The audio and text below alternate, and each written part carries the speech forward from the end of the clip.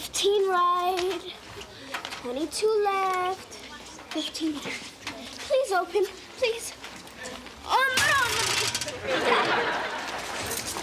Sam. Hi, Marcy. Am I glad to see you? How's Jim? Awful. They make you take a shower. Oh. Sam, don't look. Here come the popular girls. Marcy, we have only been here for 3 hours. How can anybody be popular already? With Tuck and Robin Fraser. Her sister was only head cheerleader. Those are her pom-poms bronzed in the trophy case. Here they come. Should we say hi? Yeah, but don't blow it. Okay. Hi, Marcy. She's talking to me. Hi, Robin. Hi, this is Bonnie and Julia. Hi. Hi. Hi. Oh, this is Samantha Micelli. Hi. Hi. Hi. Everyone calls me Sam. Sam? Cool nickname. Come on, let's go to lunch. I am starved. Oh, me too. You guys want to come? Yeah, that'll be, pretty okay. Look, there's Dolores Parkinson. She went to our elementary school. I think they're poor. No, they're not. Her father's a dentist. Yeah, but he advertises. Oh, and look, she brings her lunch. I think I'll save my coffee for later. Oh, awesome. You're allowed to drink coffee? Well, actually, it's not really coffee. It's, Sam. brewed decaf. Let's go to lunch. Okay. So, where do you live, Sam? Oak Hills Drive. Nice neighborhood. I bet your dad's loaded. Well, he, really cleans out. Hello. Yes, this is she. Oh. Oh, that's wonderful. Oh, I'm so excited. My little girl got her first obscene phone call. Oh, I'm sure it'll be fine, but let me talk it over with him. Yeah. Oh, yeah. He really is special, isn't he? Oh, well. Well, thank you. Bye-bye. Well, so what have I done now? I don't know, but I just got the best news about Jonathan. After only 1 week back at school, the teacher wants him to skip the 6th grade and go directly to junior high. Wow! Oh, this is great. He'll bring home his college friends a whole year early. Oh, Mona. I am so proud of him. I have been grooming him for this for 12 years. Angela, he's only 11. I know, but I read the classics to him in the womb. I knew he was listening. Where would he go, dear? Hey, wait a minute. Angela, think about this for a second. Aren't we moving a little fast? Maybe you should think this over. What is there to think about? Any good mother would jump at the chance to give her child a leg up on life. Oh, no, we're not gonna hear that old dirge again, are we? Well, Mother, I had the opportunity to go from kindergarten to the 2nd grade, but you didn't think I was ready. I thought you lacked some of the social graces. She kept throwing her dress over her head. Oh, yeah? You're not the only one with cute knees. Look, Jonathan's bored with his schoolwork. Junior high will be a great challenge. Yeah, but Angela, he's gonna have to make a whole bunch of new friends. And let's face it, Jonathan's not exactly Spuds McKenzie. Do I detect the odor of sour grapes? Sour grapes? What is that supposed to mean? Well, some people's daughters are good students, but then there are other people's sons who are exceptionally gifted superachievers. Well, whoop-de-doo. Come on, Angela, all I'm saying is a kid should have a chance to be a kid. Well, you seem to be quite the expert on this. Did you ever skip? You bet I did. I skipped the 5th grade. That's right, huh? Of course, I had to take it over that summer.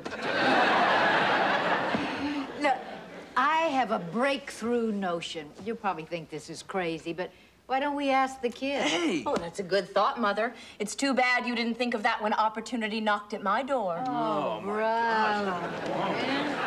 Jonathan! Hey, Angela, now don't push this kid. Let him make up his own mind. Give me a little credit, will you? Yeah, Mom? Sweetheart, how would you like to enter a world full of new challenges, new ideas, and endless adventure? Well, Bye. Samantha, you look beautiful.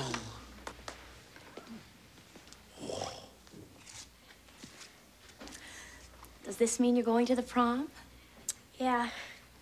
Jesse should be here any minute. Oh, I'm so happy for you. I have something to go with this dress. My pearls, if you want them. I do. Okay. Will you help me? Sure.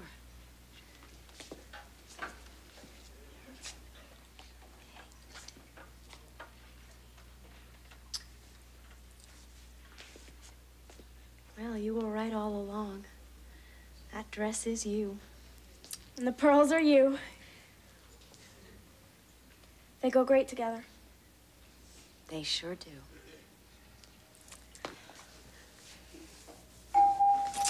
Oh, baby, baby.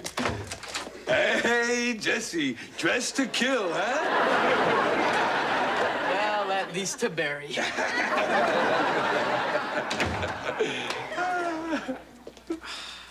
Sam, you look... Wow. Wow. Wow. One more wow, you're getting an Italian chaperone.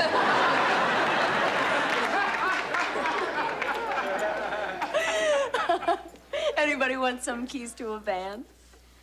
Thanks, Mrs. Bauer. You too, Tony. Okay, come on, kids, have a good time, huh? Have a wonderful time. By the way, Angela, how did you ever find this dress? Well, it was a breeze. Bye. Bye. All right, Jess, be careful now. Drive carefully and be home by dawn.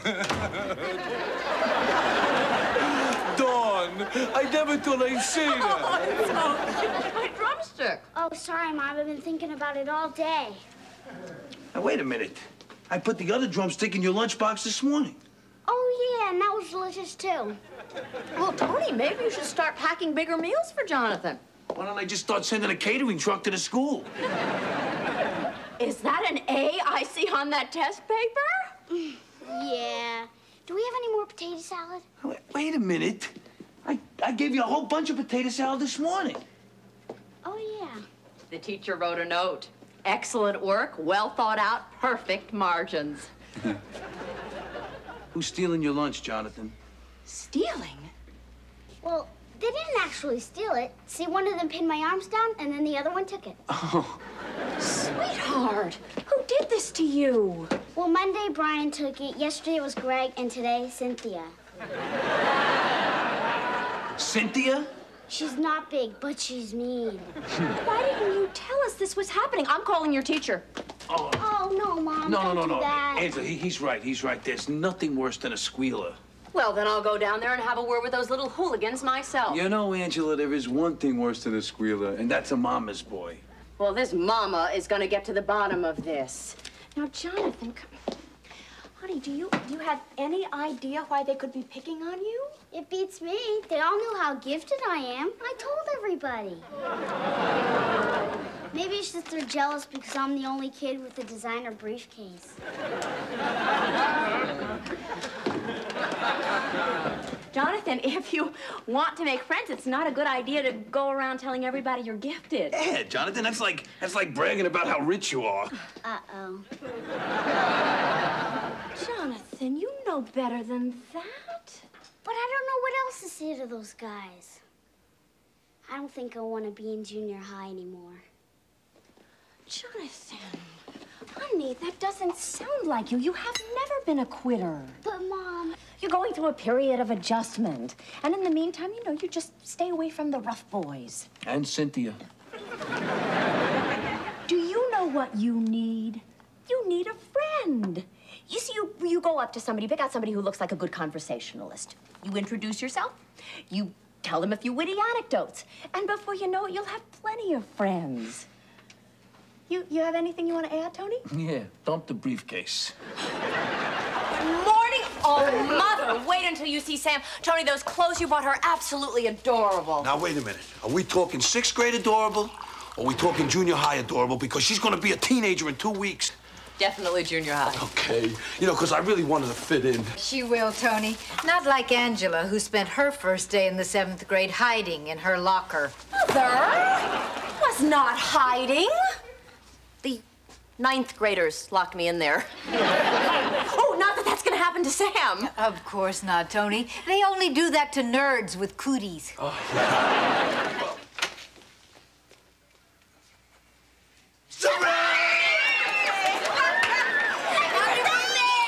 Happy birthday, baby. Dad, you know about this the whole time? What can I say? I'm a party animal, hey. Your dad planned the whole thing single-handedly. Of course, he did confer with the world's greatest living authority on slumber parties. Me. Come on, Tony, let's go make room in the freezer. For what? The first girl that falls asleep gets her bra frozen. Or in Bonnie's case, her undershirt. Real nice, Robin. Hey, Mona, I really appreciate you helping me with this, because, you know, I wanted to fit in so bad. Mona, don't you think that's an awful lot of room just for a bra? Well, you never know, Tony. The first person to fall asleep may be me. Oh, yeah. Well, in that case...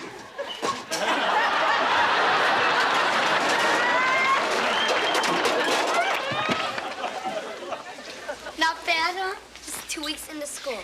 And Robin, Fraser's sleeping bags on your floor. I know! It's just one thing. She thinks that my dad's loaded. Don't worry, because it won't come up. Ooh, real beam ceilings. Nice house. What did your dad do? Okay, so I was wrong. My dad, he's terrific. What does your dad do? Oh, he's a congressman, but he made most of his money in the private sector. Oh, great.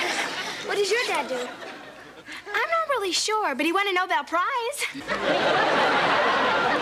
So, what did you say your dad does, Sam? Well, he's a big success in advertising. Yes, in advertising. Really? He's the president of Wallace & McQuaid. Really? It's the 12th largest advertising agency in the country. Oh, my, it's great. Yeah. I got a surprise for you. It's an old high school friend, someone from your not-too-distant past. See if you can recognize this voice. We first met in the 6th grade. I cut in front of you in the milk line. You shoved me to the ground and called me a big chowderhead. I wonder who that could be. It's me, Bonnie. I'm the big chowderhead. Oh, hi. Hey, Bonnie. Oh, it's good to see you. But, Bonnie, you got 10 minutes because Sam has to hit the books. Oh, don't worry about that, Mr. Micelli. I think that education is the second most important thing for young people today. Okay, Bonnie, what's the first? The first what? We've missed you, Bonnie. Yeah. 10 minutes, girls. So good to see you. I know. How are you doing? What's going on? How's old Fairfield High? Well, the best part is that I get out every day at noon. I've got an easy load. Senior year, not much homework. It's okay. Okay, that sounds great. Why did I ever skip my senior year? I miss you, Bonnie. I miss all the guys. How's JJ and Gina? Find out for yourself. There's a party tonight. Come with me. There's gonna be a guy you used to like there. Michael Graham? And he asks about you all the time. He does not. Does he? Yeah. It's really obnoxious. I can't. I told my dad I was gonna stay home and study. Besides, I'm still a little bit sick. You look fine to me. I know, but I have a term paper to do, 3 finals to cram for, and all this reading. Oh, what the heck? Come on, let's go. All right. Okay, now, go downstairs and tell my dad that I'm taking a nap, and I'll use the old escape route, and I'll meet you downstairs. Oh, it's gonna be just like old times. You and me together, the 3 Musketeers.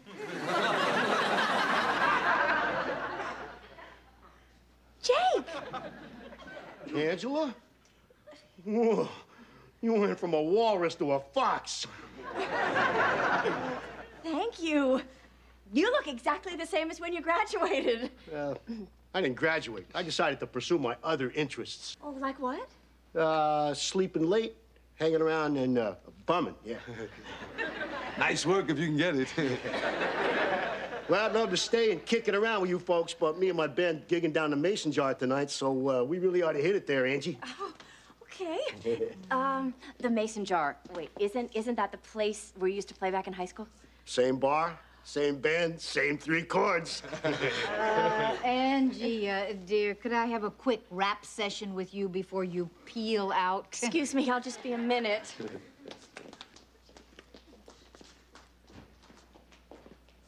So you're a housekeeper, huh? Yeah. Well, that's my gig, Jake.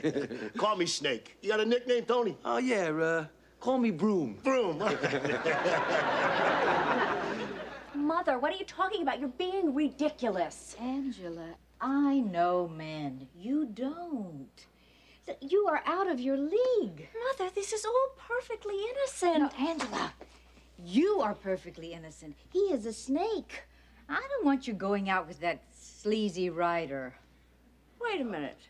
Are you forbidding me to go? Forbidding you? Yes, I guess I am. Oh, that's wonderful. Now I can cross number 11 off my list. Defy mother. Wait, come on. Oh, Jake, I'm ready to feel the wind through my hair. Your brain bumper. Oh.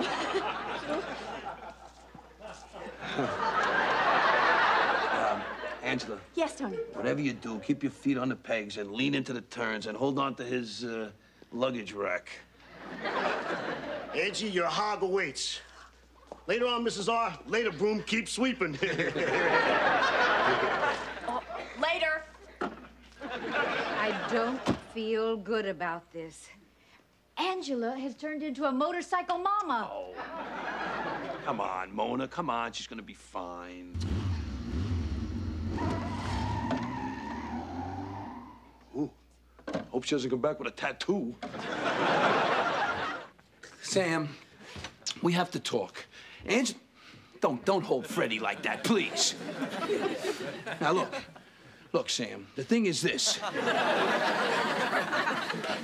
Sam, when you moved out to college, I felt very empty. I mean, I didn't even know how empty until you came back home. I mean, having you here makes me feel all warm and happy and complete. Oh, I'm happy to be here too, Dad. Good. Now get out. What? That's right, Sam. Hit the bricks. Take your shoes for a walk. You've been hiding out here, Sam, and it's no good.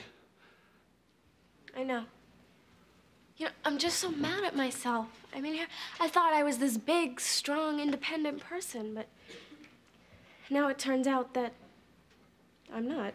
Well, who is, Sam? I mean, who is? I mean, everybody gets knocked down once in a while. And let me tell you, it's good sometimes to take the 8 count before you get back up. But it's time for you to get back on your feet. I mean, the ref's counting. 9, 9 1/2, 9 3/4. I'm up. Dad, it's just so warm and cozy here. But you're right, it's time to get back out there in the cold, cruel world and deal with the rainstorms and the cars breaking down and the fights with Matt and the 3 finals in one day. Dad, don't make me go! Stay as long as you want, honey. No, I've got to go. Yeah, you got it. Let's use the door this time, okay? Okay. Will you come in, please?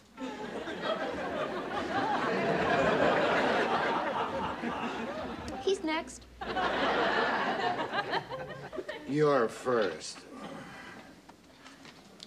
All right. Now, Angela, look, don't think of this guy as a principal. Think of him as a man who earns less than you. Go ahead.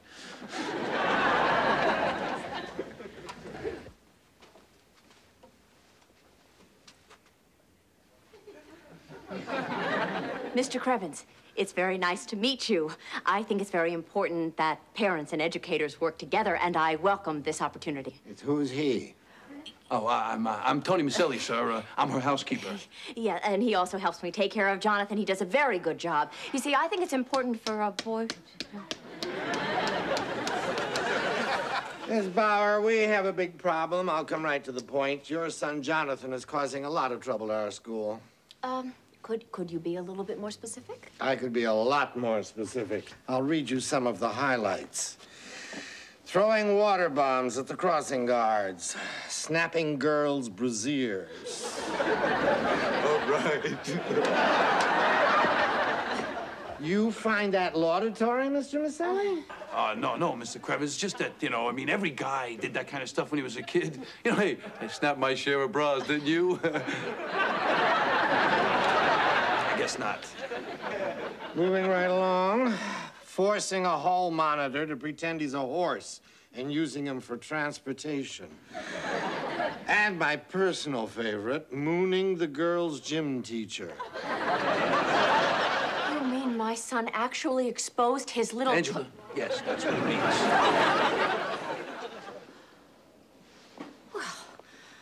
Mr. Cribbins, I'm so glad you brought this to my attention. I will make sure that Jonathan understands that this kind of behavior is positively unacceptable, and I'll forbid him to see that boy Walter. You know, Walter. The mumbler. Mrs. Bauer, I had a long talk with Jonathan this afternoon, and it seems the problem goes a lot deeper than Walter. In fact, it might be traced directly to you. Oh, hold on here, Mr. Cribbins. Angela Bauer never mooned anyone in her life. I mean... Thank you, Tony. Well, you know what I mean. I mean, she's a great parent and a great mother. In fact, if I was to have a kid today, right now, I would want her to be the mother. Tony, that's so sweet. Well, I would. Well, you would be a great father. You think so? Well, I have a few faults. No, I think you would... Would you two like me to leave? Mrs. Bauer, your son desperately wants to please you. He knows you want him to be popular and have a lot of friends, but from a child who's just skipped an entire grade, those are very high expectations. Almost too high. You see what he's doing to try to fit in. I see. All right, now look, Angela. Don't worry about this. This is not the end of the world. We're in this together. We'll work it out. He's right, Mrs. Bauer. You obviously have a very good relationship with your son. Yeah. And a very interesting one with your housekeeper.